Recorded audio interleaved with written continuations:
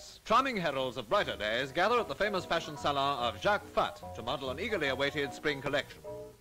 A grey ensemble with fashionable large pockets in the slit jacket. Since the tragic death of her husband, Madame FATH has carried on the great Paris establishment. She has always favoured the feminine line, now very much in evidence, as seen in this dark blue suit with a big taffeta bow.